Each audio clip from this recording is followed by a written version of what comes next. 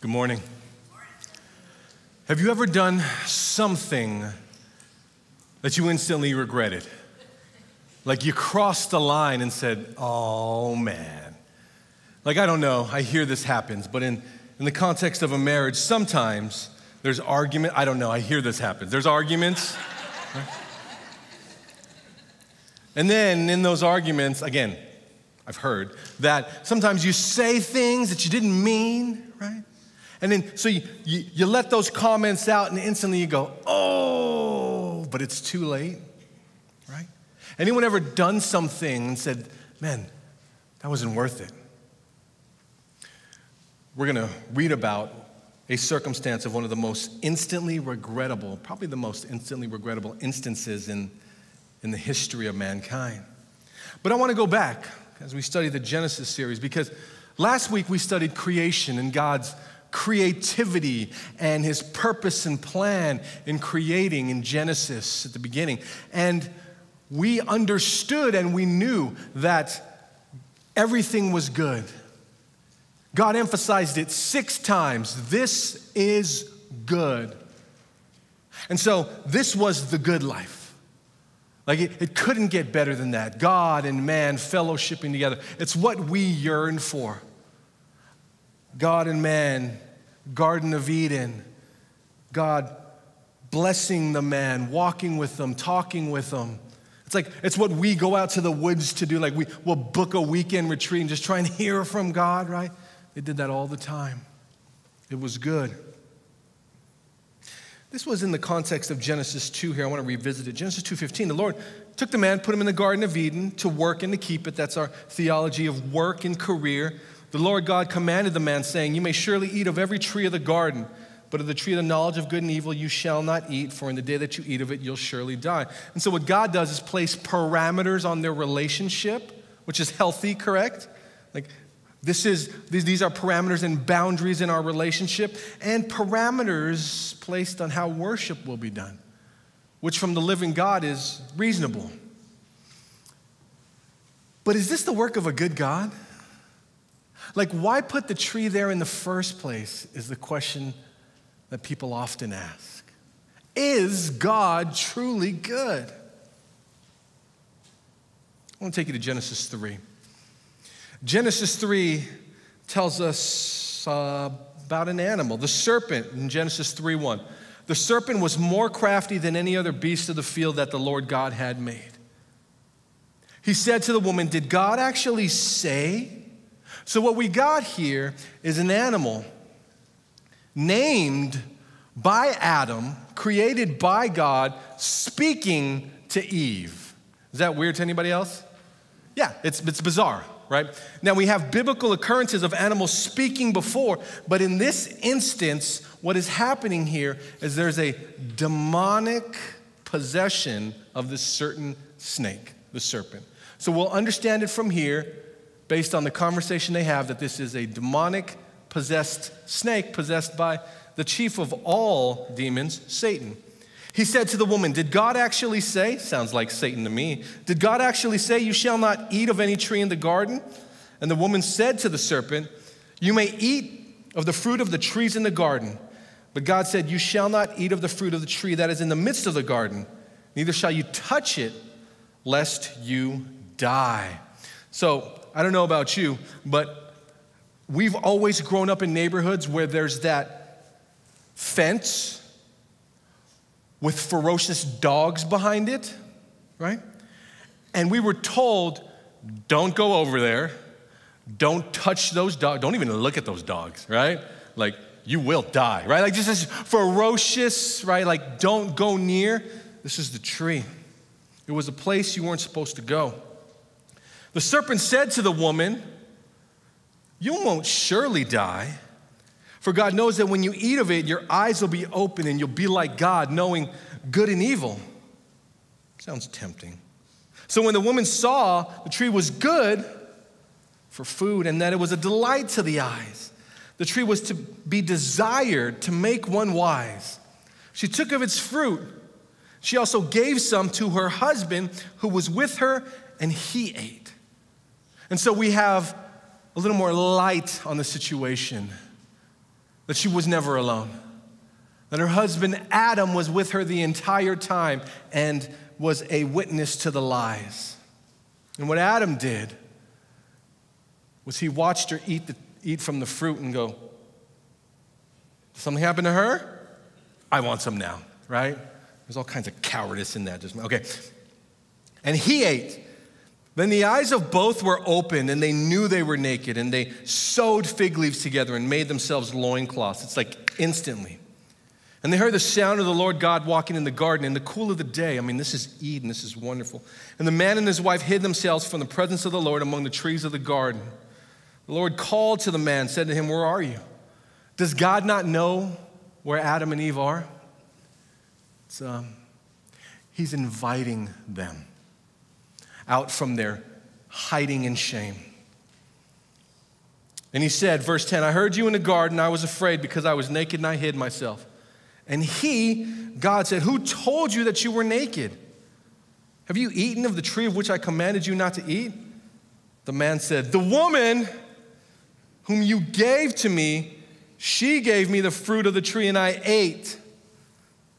Woman, it's your fault. Then the Lord God said to the woman, what is it that you have done? And the woman said, the serpent deceived me and I ate. And then we go back, let's go down a little bit to the repercussions of this. Verse 23, therefore the Lord God sent him out of the garden to work the ground from which he was taken. He drove the man out of the east of the garden, and he placed a cherubim and a flaming sword that turned every way to guard the way of the tree of life. As a result of this disobedience and sin by the first couple, by the apex, the first humans, they were cast out. And that's why the main point is this today. It's real simple. When you do things your way instead of God's way, you ruin everything. God had a standard set for them. Do things my way, don't do this. And yet, this clever couple thought to themselves, well, we could listen to him, but we're going to do things our way. Does that sound like anybody you know? Before we go any further, let's study. There's just so much going on here. Again, we won't be able to get everything, so study it in your small groups, okay? But there's a recipe for sin here that we've got to go over. How does sin come about? This is the first sin, Satan inserting his lies, which is his native language, but he is speaking to natural desires that were in the hearts of the man and woman. The first recipe for sin we see here is that they wanted the power of God. Wanted the power of God. For God knows when you eat of it, your eyes will be opened and you'll be like God. And Eve said, sounds good to me. I don't think any of you would admit that you want the power of God, right? But do you want some power? Do you want some more power? Some of you would say, I'll take power over influence, wealth. Now, you could ask the oligarchs of the world, the dictators, they want the power of God, right? They want that, like supervillain status, right? But humanity has this bend to want deity so that they don't have to sit underneath it. If you are God, you don't have to sit under the authority of God. Do you see that? All right. That's the first thing. The second thing, and it has to do with the first one. The recipe for sin was they wanted to be the judge of their own right and wrong. Not only will you become like God, you will know good and evil. Does that sound like anything you've heard of? We live in a society that says, don't judge me. And then they judge morality based on what them and their three best friends think. And therefore, morality is not something that's set in stone, a standard. It's what your friend group thinks, or your core group thinks, or your peer group thinks. So something that is morally wrong, if it's accepted by popular culture, is not wrong.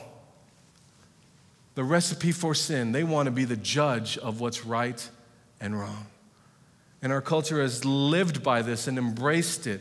Not God's standard, They wanted to be the judge. And so right here in the first couple of verses, we see here a way that we can combat that sin in our lives, not wanting to be God's, but sit under God's authority, not wanting to be our own moral compass, but sit under God's moral standard. Amen? Amen? I will start this thing over. All right, so here's the truth. Every sin has a consequence. Write that down if you don't know that. There are no sins that will go unpunished, okay? They affect everything. Every sin has a consequence. So it stands to reason that the first, most egregious sin would carry the heaviest consequences. Now, hear this. We, as a society, try to fight God's standard even to this day. Did you know that? Even based on Genesis. And I'll tell you how. You fight God's standard when you undermine the penalty for sin. God said, because of this, these things will happen. This is an order of things, a penalty I have placed based on sin. And what we do as a culture is go, nah, it's not going to be that way. We're going to do things our way. And that's how they got into trouble in the first place. Let's look at it. So there are two curses. There are three curses for men and curses for women. And I'm anticipating losing a lot of friends today, okay? That's just going to happen. Do you want to send the offering first, John, before I get into this? All right. So there's a curse for the wives, for the women, okay? The first is there will be intensified pain in child delivery. 2 chapters ago, God created life, human life, breathed his very breath in her lungs. It's one of the most beautiful things. It's one of the most intimate things. Bringing life into being is a wonderful, joyous, miraculous thing. And now it's to be accompanied with a lot of pain and a lot of discomfort. And I envy you, women. You're able to bring life into the world. Now it's going to be rough. Now, some people would say, well, modern medicine is a way to avert the curse. I would say, no, stop it, all right? Here's why. Anybody in here give birth and use modern medicine? Would you say that was a pain-free experience? No, okay? There's pain in labor. There's pain, like, get the doctor in here, right? And then there's pain in recovery, all right? So I think that you're still living under this one, okay? So that's not a subversion of God's curse. So let's move on to the second one, all right? So there's pain in childbirth, and we now know why. Here's the second one. Humanity tries to subvert the will of God because the curse is following the lead of her husband. Verse 16b, your desire shall be contrary to your husband, but he shall rule over you. So I think this is what happens. I don't know. Okay, so what happens is a husband and wife will disagree on something. It's never happened to me, okay? So I don't know. I'm going to take your guys', okay? So a husband and wife will disagree on something, I guess, right? And in the disagreement, the biblical wife is supposed to take leadership from her biblical husband. She's supposed to submit to that authority as he submits to God's authority. Marriage is a partnership. The Garden of Eden, man and wife, under God. Adam was always meant to be the leader of the family, yet with Eve's sin of listening to the serpent, as it says here in Genesis, the result is a curse. Biblical women must follow the lead of their biblical husbands. Now, NOCC biblical women, how we doing with that? Woo! Told you I was going to lose some friends. Now, the husband's not supposed to be a dictator, okay? Hear that, husbands. Husband's not supposed to be abusive. Hear that, husbands. There are religious cults take this scripture and abuse women. They abuse well-meaning, obedient to Jesus wives, and those men are despicable. That's not what this verse means, okay? And if you don't understand, rewind that and play it till you do. This verse means when there's a difference of views in the room, the biblical wife is supposed to defer to leadership from her biblical husband. Now, that's taking something for granted. What's it taken for granted? That there's a biblical husband in the marriage, okay? So here, men, if you're not prepared to lead biblically, don't get married. Men, if you're not prepared to be a sacrificial, die for my wife husband, do not get married. Women, if you're not prepared to follow the lead of a biblical man, don't get married. Now, men, if you're in here and you're like, I'm married already and I'm not that, come to the men's ministry. We'll have you there in a year and a half, okay? You're not gonna like it. It's gonna be rough, but we'll get you. Every day's like a Rocky speech, like lightning and thunder. All right, but we'll get you there, all right? And here's the problem. The problem is the world we live in tries to undermine this truth, right? Right? This is biblical. This is Genesis. This is not even me. And yet, preaching this, you'd be called a misogynist. You'd be called all kinds of things, correct?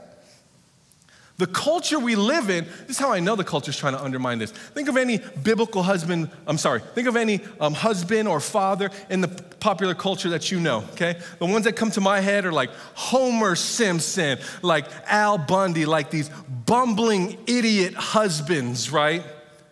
Right?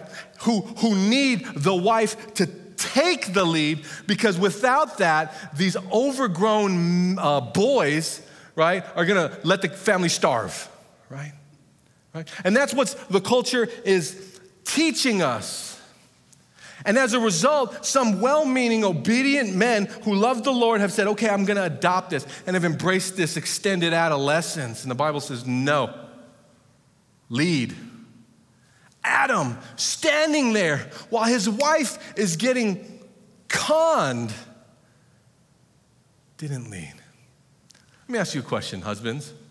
If your wife is getting conned into buying a used car that you don't need by a slick-talking salesman, what are you gonna do? You better say something. If you run a credit check, call me, I'll be there, right? No, they don't need this, no.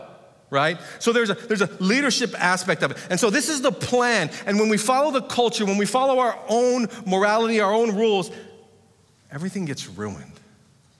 So God says, do it my way, or everything gets ruined. All right. Now there's a curse for husbands, okay? Here's the curse for husbands. Your work is going to be difficult.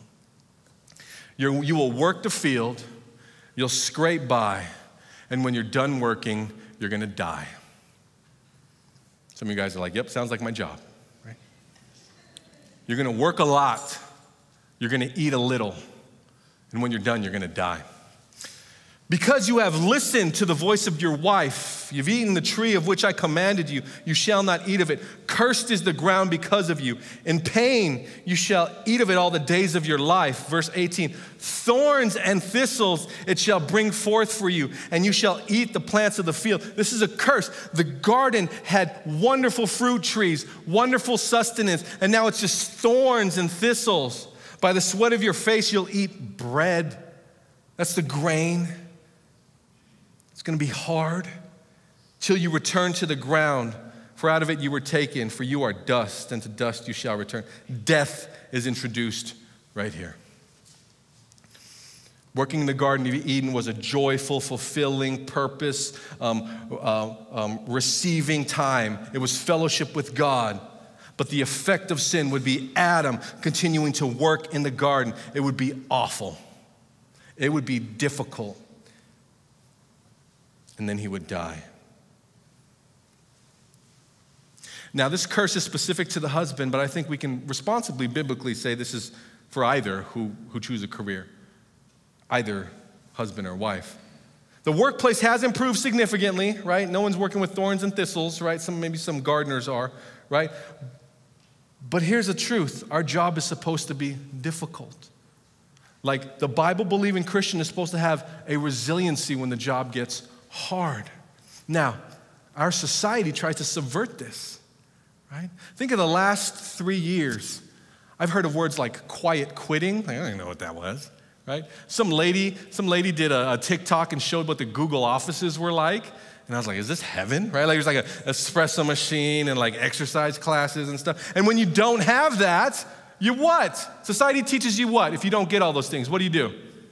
Quit, complain. And what that'll do, I fear, for the young Christian, or even the old Christian who's in the career path and kind of switching around, is that you will have this perpetual cycle of dissatisfaction in the workplace. And you'll keep looking for something that doesn't exist and that you can't ever have because of the curse. But it's humanity's bend to try and do things differently than the curse, than the way God commanded it. Can I plant something to you, Christians? The workplace is supposed to be hard. That's not an indicator that you need to quit. Work is supposed to be difficult. And when you understand this, you can survive a hard day at the office. I had a few days last week, pretty hard as far as pastors go. Getting yelled at, being criticized, and a bunch of other fun stuff. And you know what I did? I went home, and I didn't like look on Indeed or something for like handsome pastor position. I didn't do that. Sorry, God. Sorry, Steph. I went home, and I just said, that's part of the call, man. And you know what I did the next day? I got up. I went to work. I didn't take it personally. That's part of it. There's going to be some real hard days, you know? And you know what my staff did? None of them went to work. Bunch of cowards. All right. It's their holiday. It was their holiday. Now, here's the thing. You're going to have bad days, amen? It doesn't mean you quit. That's part of the curse. Keep pushing. But if you have a workplace that's abusive, if you have a workplace that's immoral, if you have a workplace that's taking advantage of you, then yeah, you should look for another one. That's not a blessing. The curse does not mean you're abused or taken advantage of. Hear that, okay? By a workplace. If your work is respectable, if your work is honorable, but it's just difficult, say this with me. That's part of it. Anyone here just thought like, wow, that explains a lot, right? Anybody here? When you understand, when you have a theology that work is hard, you build a resilience for the bad days. I have a question for you. Do you guys cheat the IRS? Don't raise your hand. I'll tell. I'll snitch. Any of you, when you get a police officer pulling up behind you, you hit the gas? Any of you, when you have like a restraining order, you try and break that restraining order as soon as you can? No? Because those are things that are set in place, right? You follow them. And yet with God's rules and God's standards, why do so many of us try and break them and do things our own way? So here's an application for you. Accept God's plan and His way. Stop trying to do things your way. When you do things your way, you will ruin it. Accept God's plans and God's way, even the curse. Okay, question, is God still good? All right, brainwashed. So that's the curse, and that's because of sin. But there's more to this, so let's clean this up. Genesis 3:20. The man called his wife's name Eve because she was the mother of all living. The Lord God made for Adam and his wife garments of skins and clothed them. 22. The Lord God said, behold, the man has become like one of us, knowing good and evil. Now lest he reach out his hand and take also of the tree of life and eat and live forever. Verse 23, here's the judgment we already read. Therefore the Lord God sent him out of the garden. And we know that. And then placed an angel with a flaming sword there. The first bouncer saying, you're not getting in here, right? Tree of the Garden of Eden, if Adam and Eve ever tried to come back, they couldn't. And there's the truth right here. Sin separates us from God.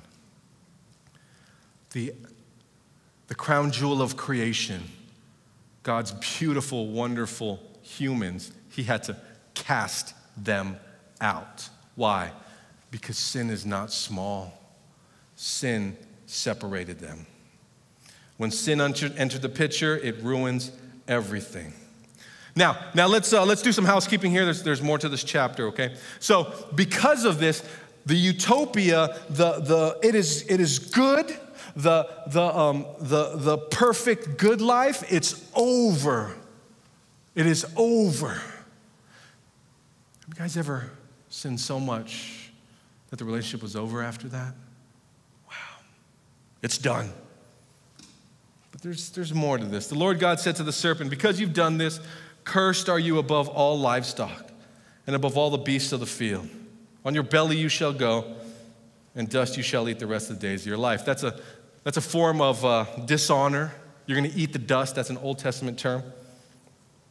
Then there's this portion here. I will put enmity between you and the woman. So between the snake, between Satan and the woman, there would be this rivalry, this eneminess that would be inherent. And between you and your offspring and her offspring, he shall bruise your head, and you shall bruise his heel. That's kind of curious, right? And then there's this, go down to 21. Lord God made for Adam and his wife garments of skins and clothed them. The offspring of Eve would crush the serpent's head. You know what that sounds like? It sounds like the work of Jesus on the cross. Right here, in the midst of a curse, we have prophecy from the living God. That there would be, even though the sin ruins everything, egregious, you gotta go, that there would be someone who comes and Satan's gonna bruise his heel. That's the cross. It was not good. It was not fun. It was an awful thing. But in the work of the cross, the Son, the offspring of the woman, would crush the snake. And in crushing the snake, all those who are under sin would be able to what? Come back to God. Come back to fellowship. Sin separates, but through Jesus you can come back. And do you know how he showed that, how he illustrated that? He took an animal Adam named, what was this, family pet? And God sacrificed it. This is the first killing in all of history. This has got to be awful for Adam and Eve to watch. Blood dripping. And then he took the skins and he made them clothes. But illustratively, this is more than clothes. Because he was using an example. Maybe it was a lamb that he killed. And he said, the Lamb of God must die. And what I will do is I will clothe you in his righteousness. Even here in the garden, there's an illustration and a prophecy that God would make all things right through Jesus. Because of sin, it's over. It's over. But Jesus on the cross said, for those who are in me, it is finished. The work of Jesus Christ is accomplished. So here it is. Sin ruins everything. Sin separates you from God. If you are not clothed in the righteousness of Jesus, you are separated from God. But here's the thing, even when the first sin was committed, God made a plan to bring sinful people back to him. If you've never trusted in Jesus Christ today, there's your invitation. You can come back to God and have a fellowship, a relationship with God that we all dream of. And for those of you who are Christians, Christ followers, if you've sinned further than you ever thought you could, be clothed in the righteousness of Jesus, because it is finished. Amen? Let's pray. God, there are those who need to respond to your gospel invitation today, so I pray, Lord, that you would invite them. And for anybody here who is trying to do things their way, has messed up their life, God, I pray that through the Holy Spirit and the work of Jesus, your Son, Lord, that you would fix and they would trust and they would follow your ways and your will. Some people here are fighting the curse, are fighting the way that things are supposed to be. They need to submit to your will. Would you help them to see that as well? And God, help us to live as your people doing things your way. In Jesus' name, amen.